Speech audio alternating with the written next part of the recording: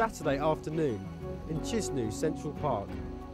The sun is shining and people are seeking out the shade on benches beneath the trees. Saturday is the day to get married in Moldova and to have your photo taken in front of the fountain. Couples are promenading after the ceremonies in the Orthodox churches. They waltz for the photographers and they dream about a happy future. At Natasha's beauty parlour, the staff are busy. The clients are having their hair done, getting manicures and pedicures. Indulging at a beauty parlour is part of being a real woman in Eastern Europe.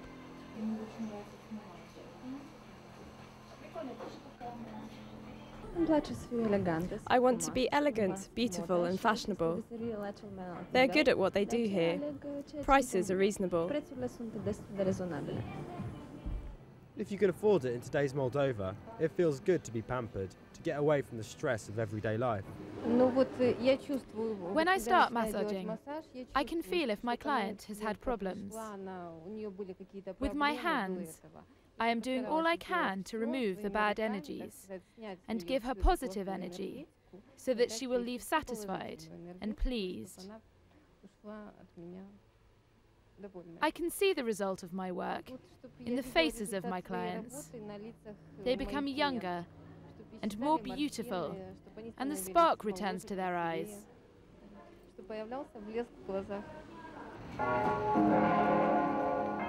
10 years after Moldova's independence from the Soviet Union, the capital Chisinau sparkles on the surface. Mercedes cars are rolling down the streets. Shops offer goods from all over the world. McDonald's sells food to those who can afford it. The dollar exchange rate is reasonably stable. $1 gives approximately 12.85 Moldovan lei. Important for people surviving on dollars sent back from family members living and working abroad. And in Chisinau the women appear well dressed. But behind the appearance of normality, the expensive cars and so on, Moldova is poor, poorer than any other place in Europe. Once, most of Moldova was part of Romania. Stalin in World War II changed that. Moldova was annexed and incorporated into the Soviet Union. Now Moldova lies isolated and forgotten, squeezed in between Romania and the Ukraine, hidden away from the affluent West. That is why there's no spark in the eyes of people in the central market in Chisinau. Here, people are engaged in a tough struggle for survival, in a society when few can survive on their income, and where for years pensioners have waited weeks and months to receive their inadequate pensions. Here, they have to trade anything that might put at least some food on the table. I have to struggle to provide for my family. I brought some boxes from Ukraine, but the police confiscated them. They should just give us jobs. I sell tin cans and margarine to provide for my children. I can't pay my bills. I can't afford even an ice cream for my children. I make 30 lei per month. I can afford bread, but not meat.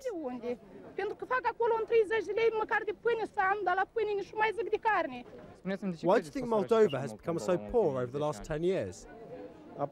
It's all Gorbachev's fault. You can take my apples for 1 lei. I'm going home now. It's all Gorbachev's fault. When the communists were in power, I said, "Can't you see what is happening?" And I was right. Înainte cum era mai bine, dar acum dacă s-au schimbat și banii și vremuri și de zi tot mai rău și mai rău și mai rău. Și vedeți dacă așa cum mai bine Moldova, lumea nu se duce peste hotare. Самая большая проблема – это работать и не воровать. Вот это проблема. Надо работать. А кого теперь заставишь работать в долг? По крайней мере, получить зарплату на каждый месяц. А если ее только обещают? 9 years ago, Moldova was hit by civil war. Today there is no genocide, no natural disasters. There is just endless poverty. No one cares about Moldova. Every fifth citizen lives beyond the cash economy. Half the population lives below the poverty line. Here, people sell organs and women to provide for their families or go abroad. The Moldovans voted the communists back into power in the spring. Welcome to Moldova, 10 years after independence, the poorest country in Europe. At the maternity ward at the municipal hospital, the national tragedy affects them even at birth. Only 4 out of every 10 babies are born in proper shape. The rest are born with deficiencies related to the social decline. A lot of people suffer from chronic diseases without any possibilities of having them treated or being operated on. This means that both the actual illness and the overall health conditions are being aggravated, because most of the expenses must be paid by the patients themselves. The birth rate in Moldova has fallen dramatically. They used to handle 12,000 deliveries a year at this hospital. Today, they carry out just 6,000. The birth rate has halved in 10 years. People can only afford 1 child, 2 at the most. Very, very few have a 3rd child. Most people have only 1, and 1 in 5 have a second.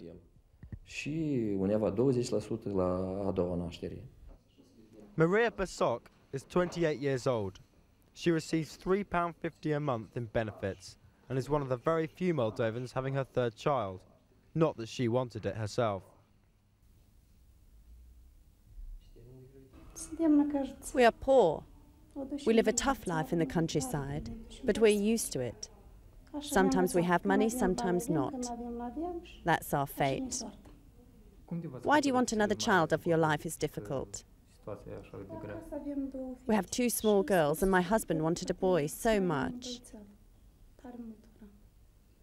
Do you know what it will be? No, we don't. The view over Chisinau blurs the poverty. The Soviet blocks may look impressive at a distance. Close up and inside, they hide poverty of enormous proportions. Every single working Moldovan supports 3 that don't work. 4 out of 5 pensioners receive less than £4 a month. Alina and Irina Samartina are mother and daughter. Once they were in a tight little family, enjoying the good life with jobs and cars. Then their father moved out, savings disappeared and their bank collapsed. Today, they live with their grandmother Maria in a 2-room apartment, and the 3 women live on just £16 per month, and it's impossible. A lot of the inhabitants in the block owe on the heating, so they switch the heating on and off. But I can't pay £17 a month for heating. What kind of food can you afford to buy on yours and your mother's income and pension?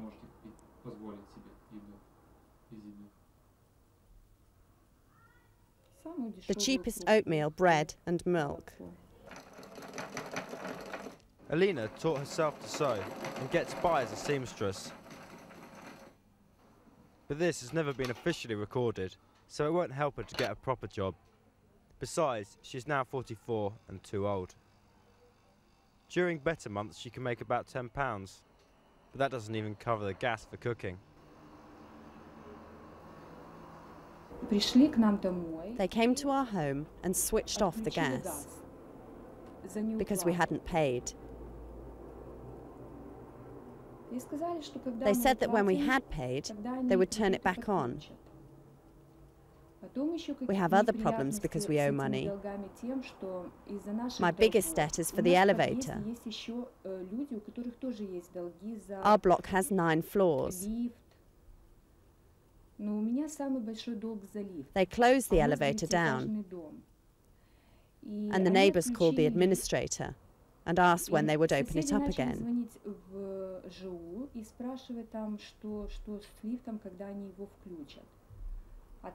He answered that one apartment owed money. Ask her. When she pays, we'll reopen it. Only young Irina is still clinging to her dreams of a better life. She wants to be a lawyer, but there are no more free places at Chisinau University. she will be left with the choice of so many other Moldovan girls of whether to go abroad or not. I will not leave my mother and father, nor do I want to leave my friends. It might be interesting abroad, but it depends on why you go. It would be good to study abroad. You get a much better education there than you do here. But I wouldn't like to work there. Там хорошее образование, намного лучше, я думаю, чем здесь у нас. Вот. Но так работать нет. I hope she will get a different life from mine. Of course, I wish her to find the right path. I want her to succeed and fulfill her wishes. Alina has every reason to be worried.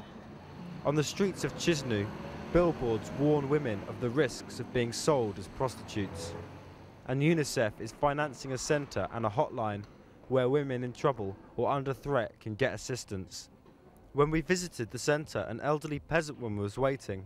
Her daughter had been on her way to Greece when she was jailed in Romania. She was supposed to work there. She's divorced with 2 children. Here, everyone's unemployed. Very few of the Moldovan women who go abroad are aware that they have been sold as prostitutes before they leave, often by people they know. One category of pimps is the close family members. They might even be cousins. We're astounded that some of the pimps may be the girls' boyfriends, their future husbands, who were supposed to love them. Potențialii miri, potențialii soți, deci iubiții, cei care ca și cum îi iubesc. At Save the Children's Centre in Chisinau, kids are playing all over the yard. Mariana heads the centre. She organises medical treatment and psychological care for the battered women and children. She helped this young woman, who wishes to remain anonymous, get back on her feet. The girl who'd left Moldova together with me said that I should go to Podgorica with a gypsy woman and we would meet there.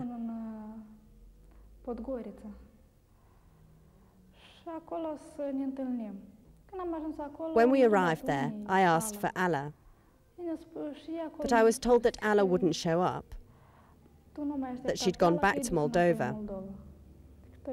A man told me that I'd been sold to him, and he told me what I'd have to do. I started to cry and said I wanted to go home, but he'd already sold me to 2 other men. I also told them that I wanted to go home, but they put a gun to my head and threatened to kill me if I continued making trouble.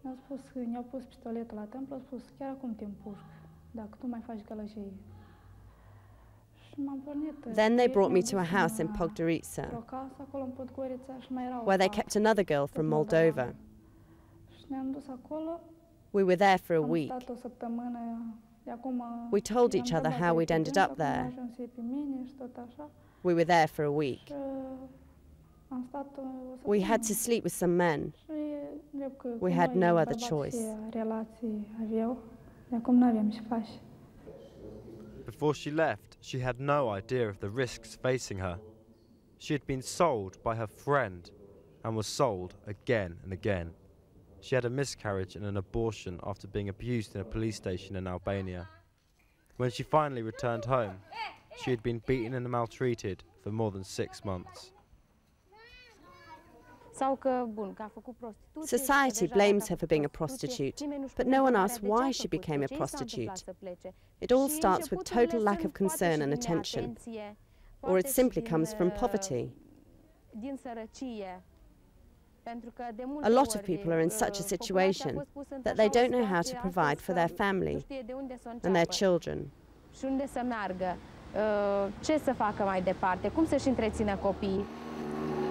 We went to the village of Mingir in the southwestern part of Moldova to look for a young man who was ready to step forward to tell his story. Today, Nicolae Barden has a small house in Mingir, but he hasn't lived here for very long. His situation was dire and he was forced to act. I did it for the sake of my son. He asked me, where do we live? We lived in 4 different places, so he couldn't figure out if we had a home. And he's growing, and he must have somewhere to live. Nikolai has seen others in Mingyur suddenly getting wealthy. He heard about a woman who organised the selling of organs and contacted her. His wife Vera and son Vioral stayed at home. When he was escorted to Istanbul to sell a kidney for $3,000, afterwards he felt cheated. They cheated me. They didn't pay me very much. First we bought the house. Then we paid our debt. And we bought firewood to heat the house. Then I bought a bicycle and some other things we needed for the house. All the money simply vanished.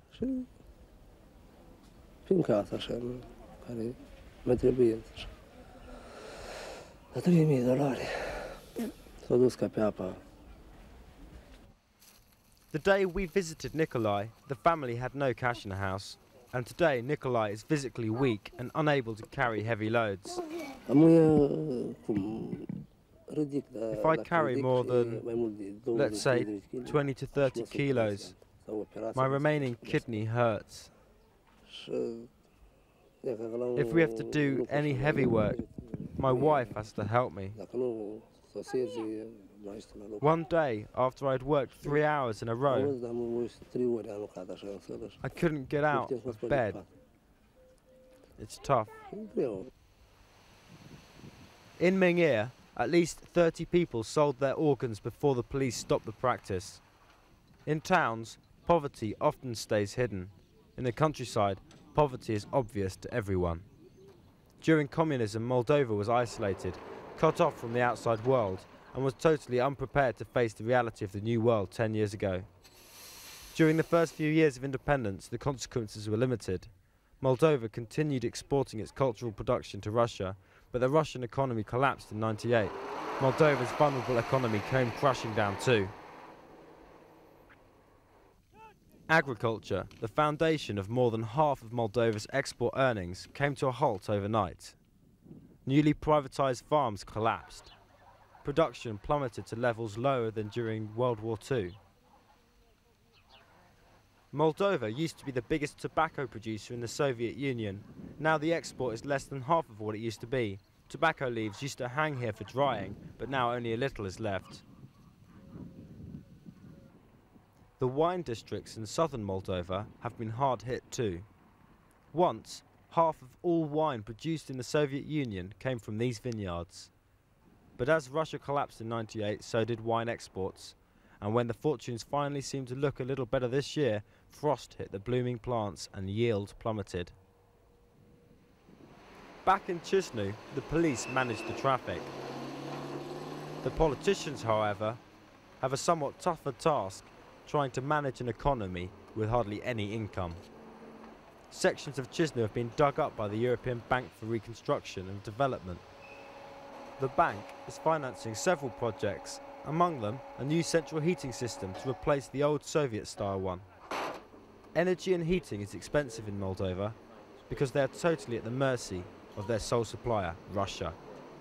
Marina Katruta is the bank's representative. Well, I would say that there are some positive signs, and the positive signs are that there are a lot of entrepreneurs, people who are self-made, who are now thinking different, who don't count on the state, who want to take the initiative, who want to change things. And, you know, as EBRD, we're working closely with local banks. We're trying to structure some programs for SMEs, and we could see that the demand is growing. Astroline is one of these glimmers of hope. The textile factory is located in Chisinau, in what was once the canteen of a Soviet factory. 2 years ago, Nikolai and Margarita Kushnir hired 20 sewers. Today they have 180 employees, and their pride, an embroidery machine. They only produce for export, The domestic market is non-existent for clothes made of imported fabric. But it is difficult to export to the West when you produce in Moldova. First of all, it takes months to get a visa. Then, the producers still have to overcome Western scepticism. They had no confidence in us. When we first signed the deal, they didn't expect us to succeed. Everything was wrong with us and with our mentality, they said. But then the results proved that we could do a good job, and our contracts have produced very positive results. But one success story does not solve all the problems in this, the poorest country in Europe.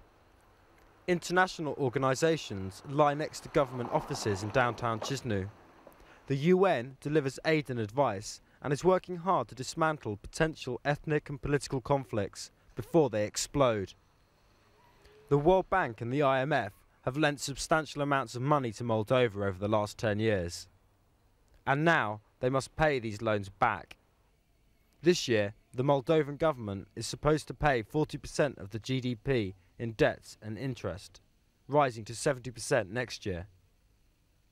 The Moldovan electorate voted the communists back into power in February and gave them an absolute majority. The president's chief political advisor, Victor Dores, questions the effectiveness of the World Bank's loans on his stricken country.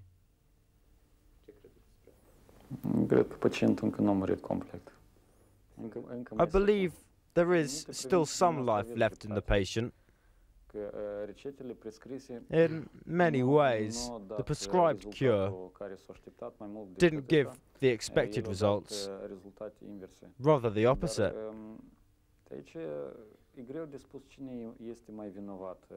But it's hard to say whether to blame the IMF, the World Bank, or our own governments. They prescribe a cure, but if it doesn't help, they ought to try something else. But if you use the same cure year after year, the money is lost. To make Moldova's impossible situation even worse, the country is divided along the river Dniester into Moldova proper and Transdniester, the communist breakaway region east of the river. Before Stalin's annexation of Moldova, the region east of Dniester was part of the Ukraine. After the annexation, Moldova and Transdniester became one republic in the Soviet Union until its collapse. After a brief but bloody civil war in '92, the country was divided. The wide boulevards in Tiraspol are half empty. Monuments of various kinds remind people of past heroes and battles. There are monuments to the dead and for the glorious tanks. The two presidents, Smirnov from Transdniester to the left and Voronin from Moldova, meet regularly, assisted and guided by the European Organisation for Security and Cooperation. The day we visited Tiraspol, the two presidents signed 3 agreements, but they don't like each other and the conflict is explosive. Today, 45,000 tons of Soviet military equipment and ammunition is stored in Transdniester, supposedly controlled by the Russians as long as they stay. Smirnov claims that it all belongs to the people of Transdniester, who refuses to give it up or even destroy parts of it without compensation, or to let the Russian forces withdraw. Legally, it belongs to the people of Transdniester. Will you assist in the destruction of some of this weaponry? We do not want the Russian army to withdraw from here. The presence of the Russian army is the only physical guarantee we have, except for all the political statements and all the proclamations being issued of all the other parties as guarantees. In '92, the conflict was about ethnic animosities. Now, it's mainly just economics. Smirnov controls Transdniester's economy through his company Sheriff. Sheriff owns gas stations, supermarkets, and is at present building a gigantic stadium with 2 swimming pools and a hotel for tens of millions of dollars. Moldova is desperate for this kind of industry, and it's set up across the river. Until the conflict can be resolved, soldiers still need to patrol along the rivers. And rebuilding this bridge across the Dniester is a step in the right direction.